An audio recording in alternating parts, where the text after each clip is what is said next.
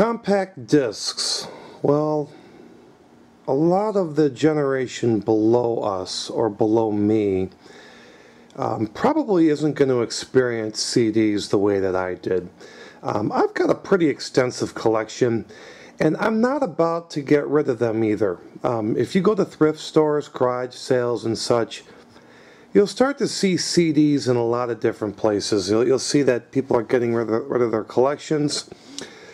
I'm actually one of those guys that's probably going to hold on to these till the end of time, and my wife has actually asked me a number of times to get rid of these, and the truth be told, she's kind of right. About 6-7 years ago, when she asked if I would get rid of my collection or if I would unload this, I could probably get $3 to $5 per disc, and in fact some of these I'd probably get $10 or $15 per disc because I have quite a few rare discs in my collection. But by today's standards, you're lucky to even sell these for 99 cents each. And most of the stuff that's out of print or that was rare, you can get on iTunes or it's been remastered. So the honest truth is that really no CD in any collection is really worth that much, nor is it rare. But there are some exceptions. One thing you can't recreate on iTunes or online are box sets or the artwork or the associated materials.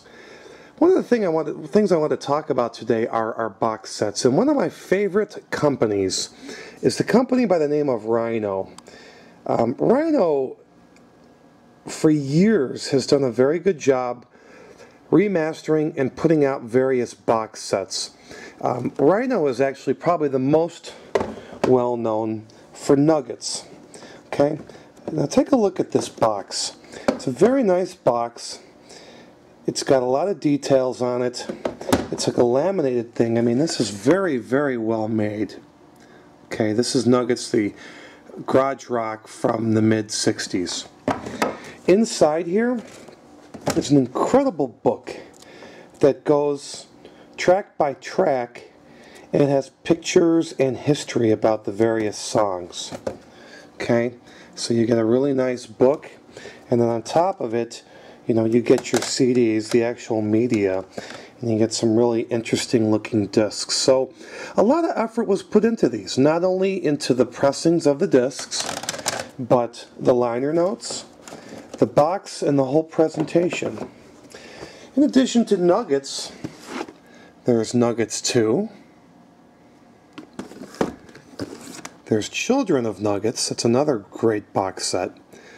And then you get into some other things that came out. Here's one called No Thanks.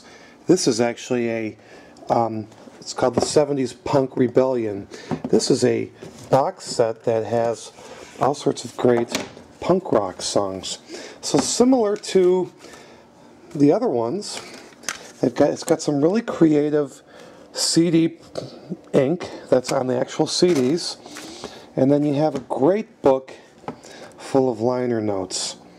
Okay, now yes, you could search Wikipedia for all these bands and you could learn and get this stuff, but truth be told, nothing really replicates having physical media in a box like this. You can download it, but you're not going to get the same effect.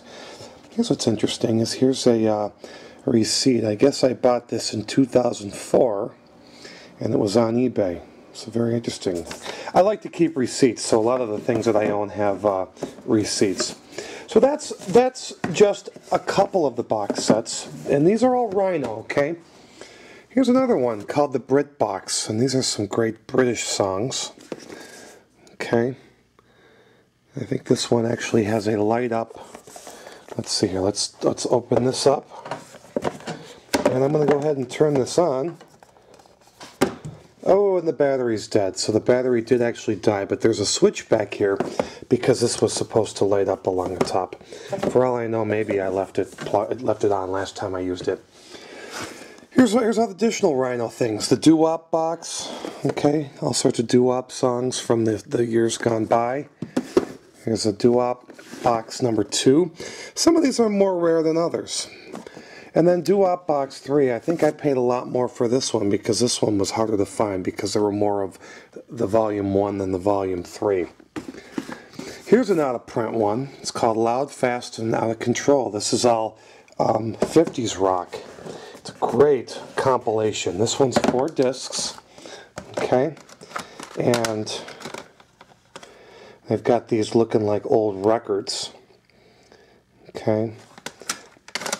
You got great liner notes that tell you about the artists, about the record labels, and in some cases how they came across the original masters. Because, you know, Rhino, and when you get a box set like this, one of the great things is that these sound so good.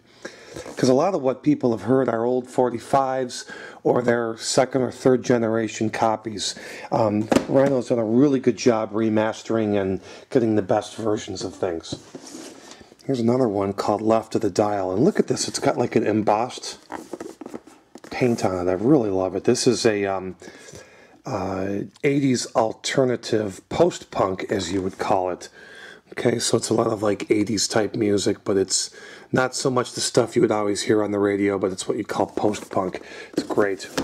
Okay, Cowabunga. This is another one, and if you look in the light, it looks like there's wax on here.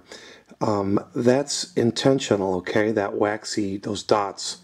Cowabunga, this is one I actually bought out of print. I think I paid maybe $150 for this. What it is it's a box of surf tracks, okay? Each one is a different decade. This is 60 to 63. But absolutely fantastic compilation. And this has all sorts of information. I don't know who wrote this. I'd have to pull it up, but it's really a whole background on the whole surf scene. So quite interesting. This one actually came out in 1996, and I think I bought this around 2004. And this is long out of print, but I bought it used. And you can get these all used on eBay. In addition to these box sets that I just went over, there's a few other Rhino box sets that are interesting. So here is, oh my God, the 80s pop culture box, okay? And then this one also has, this has some really 80s looking CDs, some wild designs, but it also has a book that's tucked away here that has all sorts of information. Here's one. This smells like coffee. I'm smelling it right now. But this is called Whatever, the 90s box set. And this is real coffee that's encapsulated in this plastic front. And it's all sorts of stuff from the 90s. It's a compilation. It's 7 discs. What's funny or what's interesting is Rhino, a lot of times when they come out with a first release, it comes with something special like this. And then they would have gotten rid of the coffee grounds and it would have just been a regular front cover. But this is a first pressing. Here's another one. Okay, and I just dropped a couple, darn it. This here, if I remove the leatherette cover to it, it's called A Life Less Lived, the Gothic box. What this is a bunch of Gothic rock, and this also has an extremely detailed book, so it's a great compilation of Gothic rock.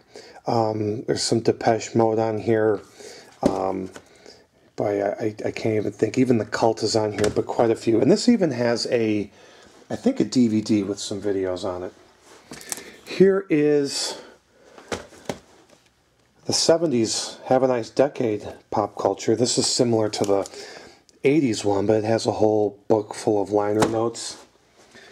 And then we have Rockin' Bones. And Rockin' Bones is kind of a slimmed down version of the 50s rock Wild Out of Control, Loud, Fast, and Out of Control. It's a little bit slimmed down.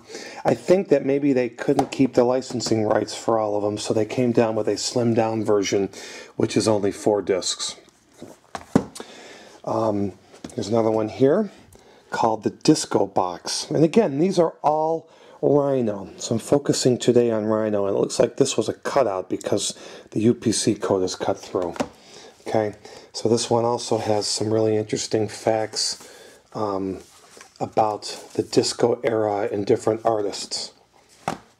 Okay, here's another Nuggets. This is San Francisco Nuggets. This looks more like a book, but it's called Love is the Song We Sing. This one was okay. It actually wasn't my favorite, but I did like it. It just wasn't my favorite. But this one's extremely detailed, and this is the San Francisco era of nuggets. Okay, so those are some of the Rhinos. And actually, before I sign off, I'm not going to go through the others. Here's another Rhino box set. It looks like a bunch of 8 tracks, but inside here, let me open this up. It's called the 70s Soul Experience, and this is more of like 60s soul music, okay? And each one of these has a disc, and there's also liner notes and such. So this is the box. This actually, I think, actually it doesn't have a cover. That is the cover. Beg, Scream, and Shout. This is well out of print as well. This is extremely detailed box.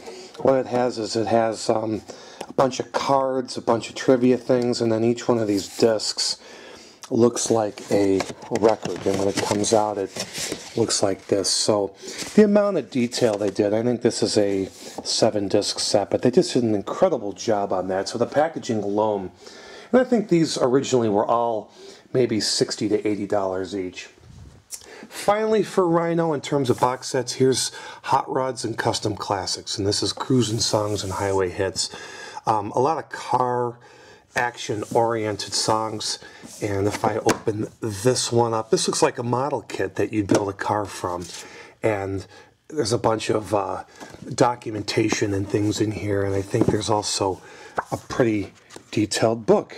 Here's the book here on all these songs, and as well as there's some fuzzy dice and some different things. So I've tried to preserve these as best as possible by not messing with them. Some of these I bought used, so they're not including everything that they came with. But so bottom line, my story or the message I'm saying is, while the music is available everywhere and the information is available everywhere, there's nothing quite like having a box set with all the information so you can throw your music on and then sit back and read into a lot of this stuff, because it really is interesting. And if you're into collecting, like I am, you'll see why you do not want to get rid of these. Thanks for watching, guys.